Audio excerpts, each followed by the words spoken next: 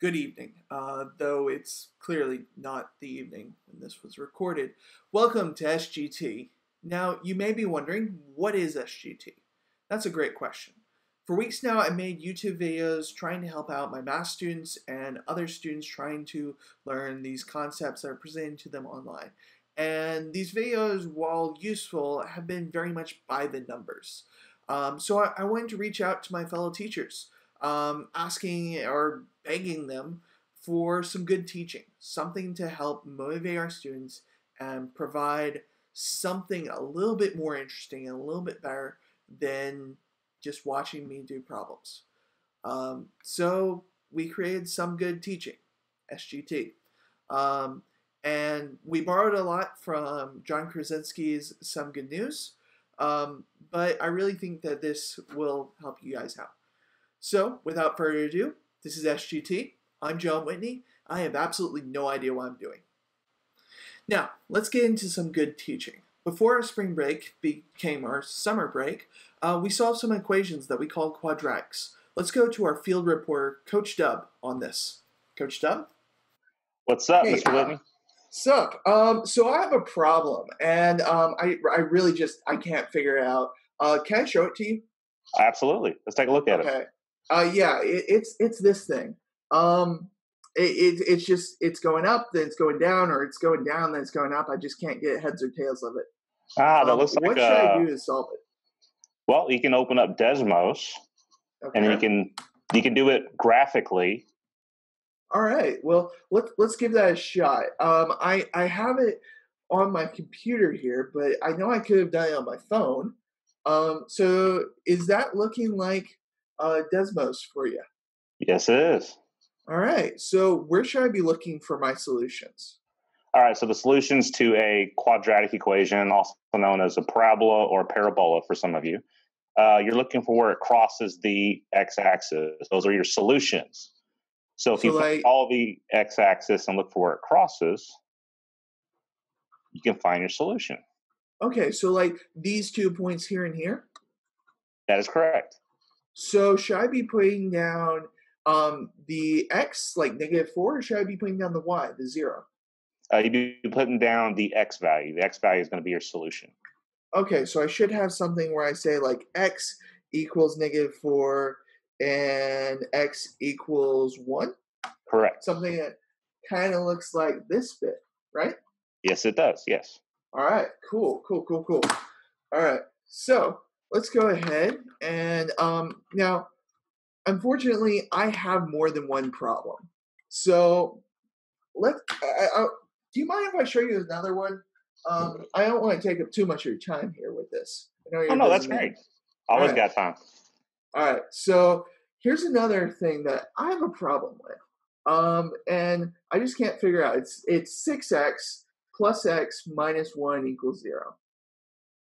All right. Well, that one looks a little bit more difficult. You probably can't do that by graphing. We're going to have to do that by the box method. Well, I went ahead and I tried to graph it, but one, I think the problem is my calculator was a whiteboard and not actually a calculator.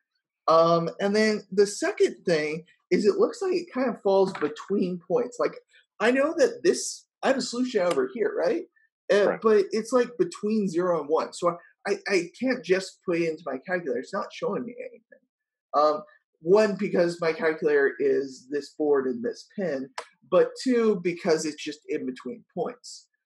So is there something that we could do that doesn't involve our calculator to solve this? Yes, and I'm sure our kids are hollering right now that we could use the box method. All right. Well, let's give that a shot. I'm going to try to draw it down here. I know it's going to be backwards, but let's try to work through this. So we said our problem was this thing, the 6x squared plus x minus 1 equals 0. Mm-hmm. So what can I do here to work on solving that? All right, so draw a window pane with 4 areas. Okay. Something like this. Right, and so in the top left one, you're going to put your a value, or you're going to put your 6x squared. Okay, so I'll put 6x squared here. And then in your bottom right, you're going to put -1. All right. I'll put that there. All right. And now what we're going to do is we're going to try to find the peanut, or what goes in the middle. Okay, so like these two boxes. Right, right. Cool, And cool, cool. so looking at the original equation, let's go ahead and identify our A, our B, and our C values. Okay. I assume that it's going, A, B, C. Right, Like, alphabetical okay. order. So A, B, and C. Now, for our B thing, we don't have any number here. So what's our B value? Your B value is going to be 1. Okay. I'll go ahead and put that in front of the X just to clean it up a bit.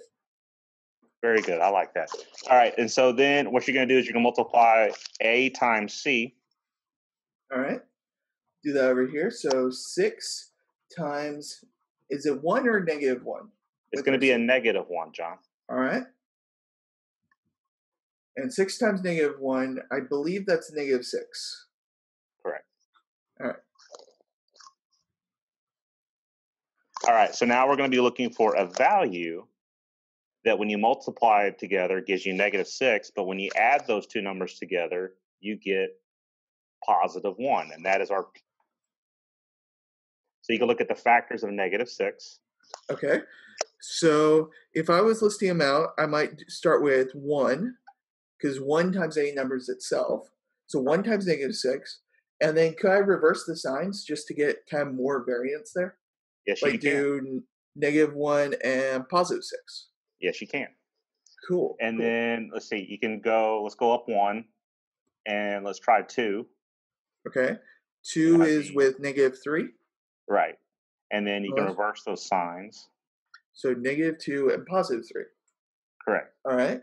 And then if you add those two values together, what you're looking for is for one set to equal positive 1. Okay, well, I think that's the negative 2 and positive 3, because if I add those together, I get positive 1. All right, So and there you go. There's your two peanut values. All right, so let's put those in. Does it matter which one goes where? No, it does not. All right. And anything, so am I good with the negative 2 and positive 3, or am I done there? You're going to need to add the x. Okay. Put those in. All right, there we go. Now we're set up and ready to go. All right. So what from here? Where do I go? Do I just put a 6 out here because there's 6x? Well, if looking at the two numbers, you have a 3 and a 2. So what I like to do is make sure that my x values I put for 6 are going to be factorable with 2 and 3.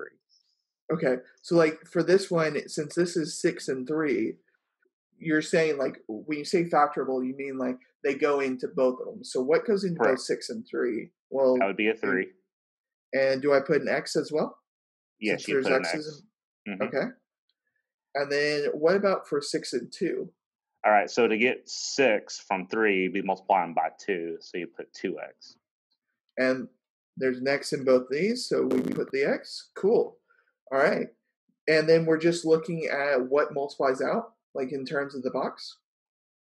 Right, so now you're going to let's look at the 3x first. So to get from 3x to positive 3x, what are we multiplying by? Just 1. All right. And then to get from 2x to negative 2x, what are we multiplying by? Well, since it's the same number, I know that there's a 1 there, but it changed sign, so I'm thinking so it's negative. going to be a negative. Cool. And there are your two factors. We have 2x plus 1 and 3x minus 1. All right. So in other words, what we did was we said that we have 2x plus 1 and 3x minus 1. And the original thing equaled 0, so this equals 0 now, right? Right. But if you remember from the first equation that we were looking at on Desmos, you're looking for where x equals a number. So what you're going to do is you're going to take each set of parentheses and set them equal to 0. Okay, so like 2x plus 1 equals 0, and 3x minus 1 equals 0. So we have these two equations here. Mm-hmm. Cool. All right, so where to from here? All right, so you're going to take each of those equations and you're going to solve them algebraically. Okay, so to get rid of plus 1, I would minus 1 from both sides. So I'd Correct. have 2x equals -1. And then to get rid of the 2 in front, that's multiplying. So So I'd you're going to divide divide. both sides by 2. Okay.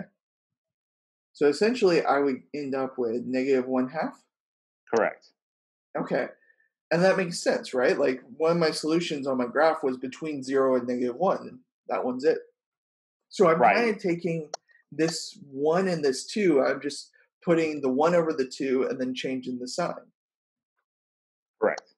Cool. So like on this one, if I went through it, I should have 1 to both sides. I get 1 equals 3x. Divide both sides by 3. I'd have, well, these would cancel. I'd have 1/3.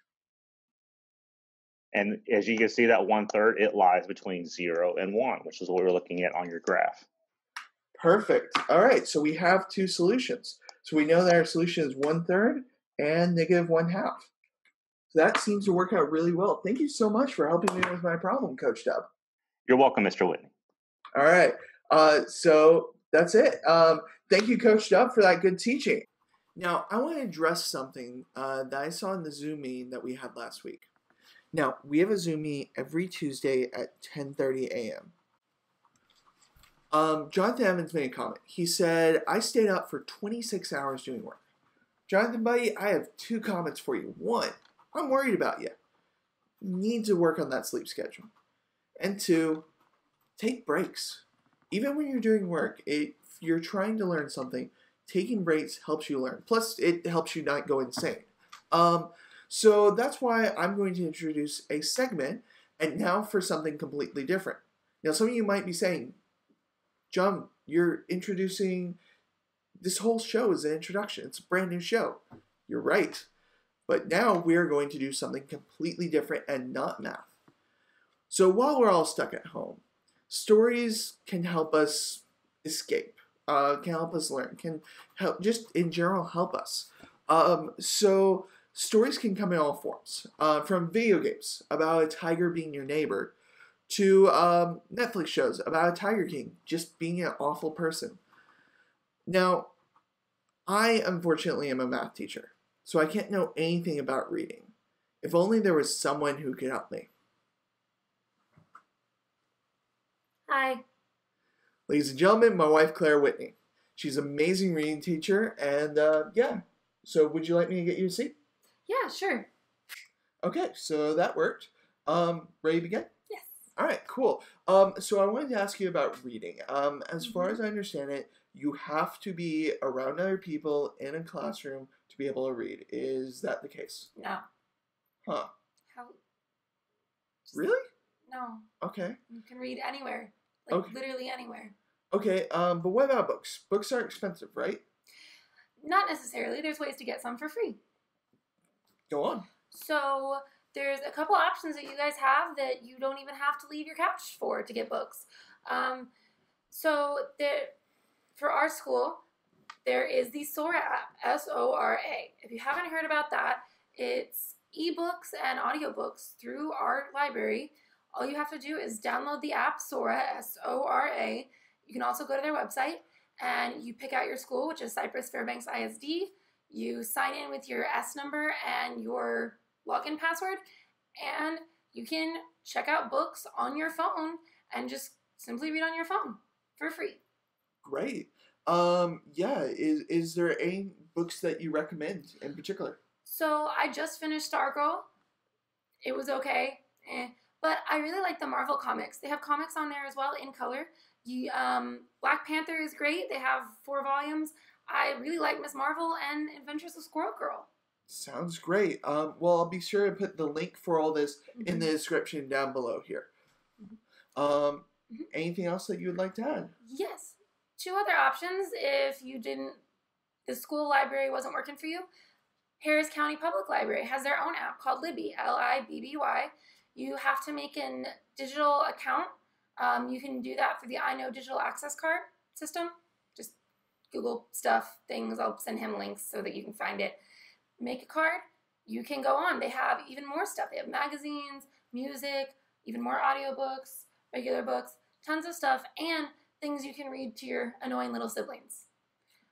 The other free option, too, is Audible. Audible is doing some super cool stuff right now to help people out during this time, and they have made free access to certain books on their online. It's the stories.audible.com, and on there I particularly enjoyed Miss Peregrine's Home for Peculiar Children and the Harry Potter series. All right, that sounds really good. I'll be sure to link all of that down below so that you guys can find that. And I can teach you how to read so that you can do that too. That would be really useful, especially because I'm reading from a script right now. Yeah. Okay. Cool. Thank you so much, Mrs. Whitney. You're welcome. It's really weird to call you that. All right. Well, let's go back to focusing on my problems. Now, I've gotten a report from my producer. Well, thanks, Odin, for this. That says that there is a way that we can solve quadratic equations with just plugging numbers into a formula.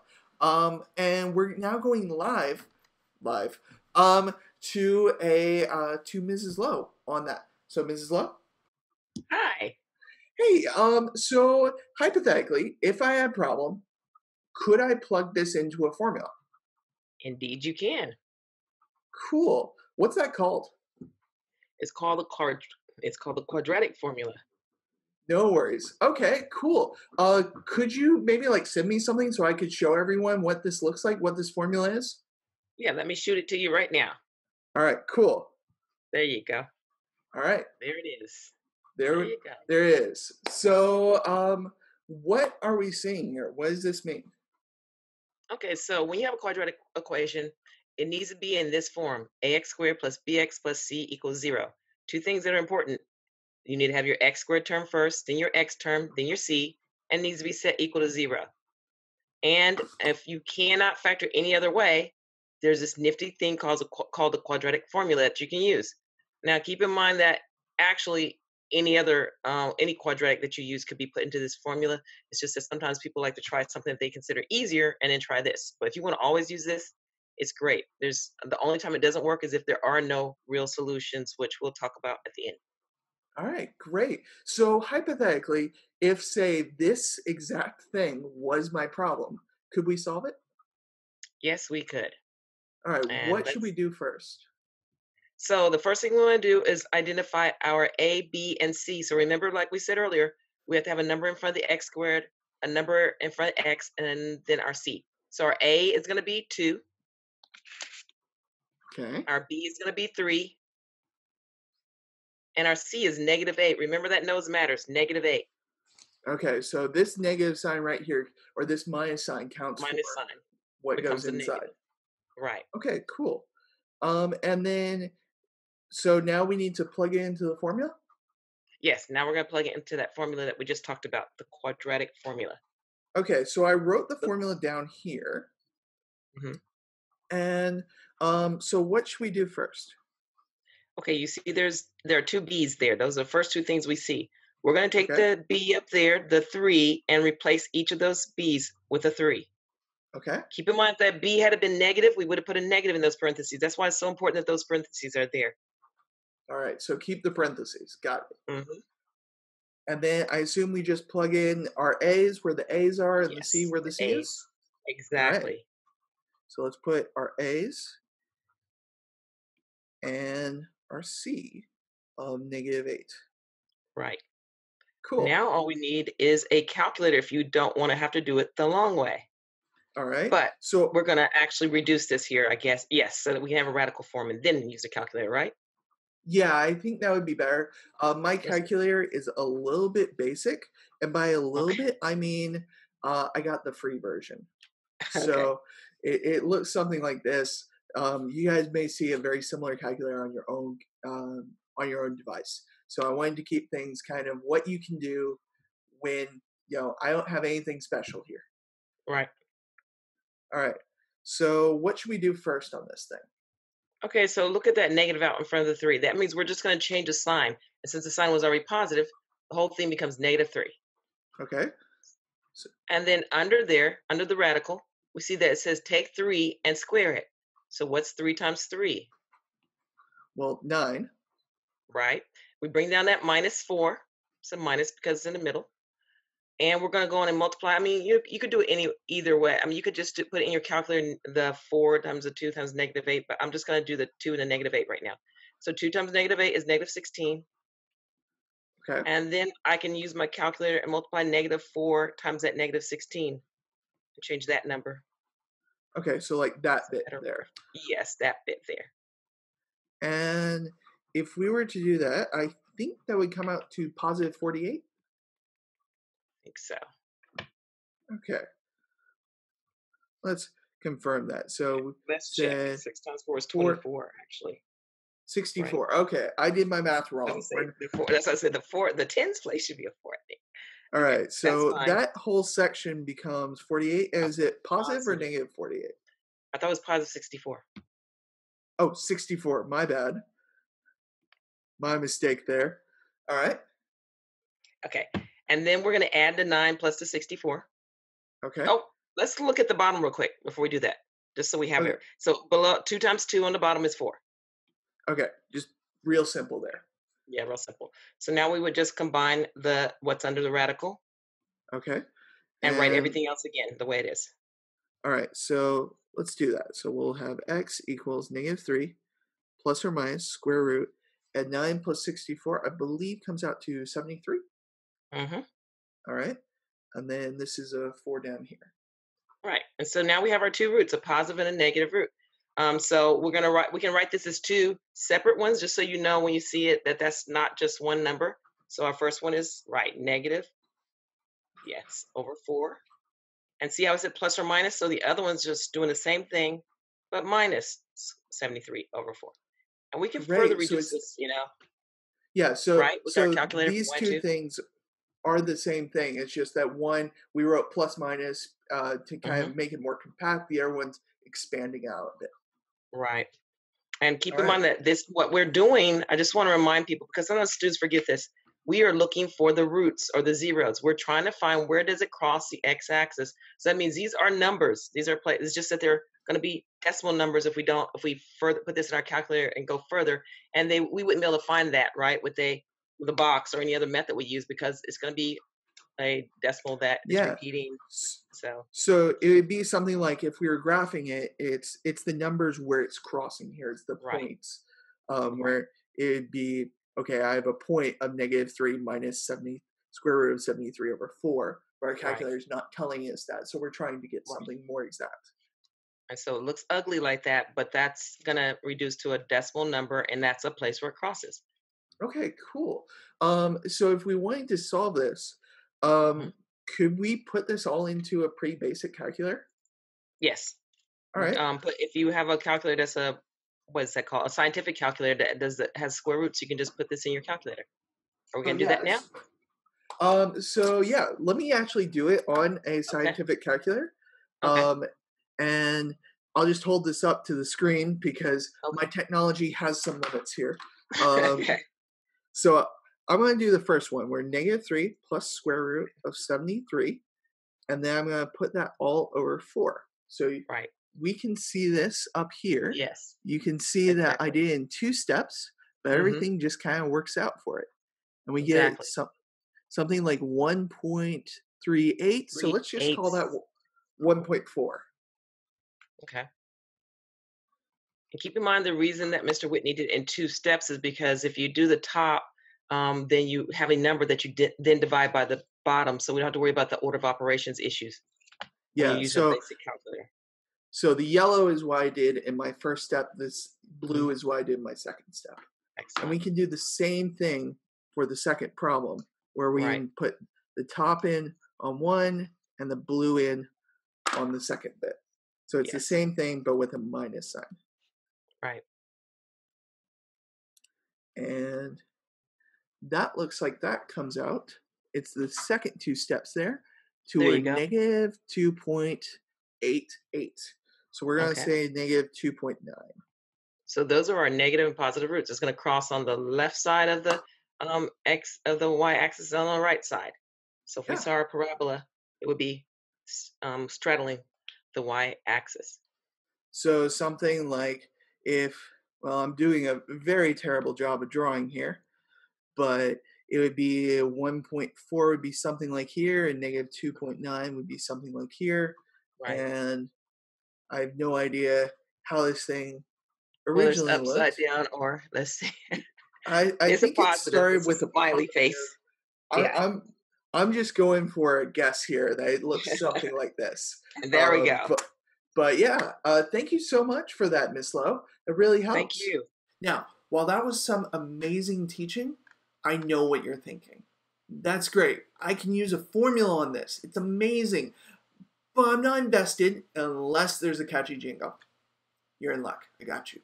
Miss Seguin, take it away. Hey guys, in case you were looking for a song to get stuck in your head for the rest of the school year, I have just a song for you. It is the quadratic formula to the tune of Pop Goes the Weasel. You ready? It goes like this. X equals negative b plus or minus the square root of b squared minus 4ac all over 2a. Sing it with me. X equals negative b plus or minus the, that's right, square root of b squared minus 4ac all over 2a. That's right, guys. Good job.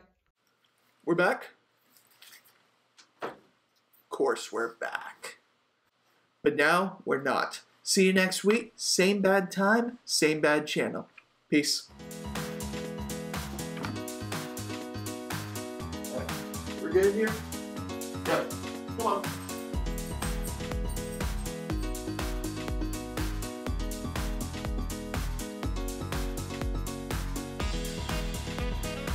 Probably should shut this down though.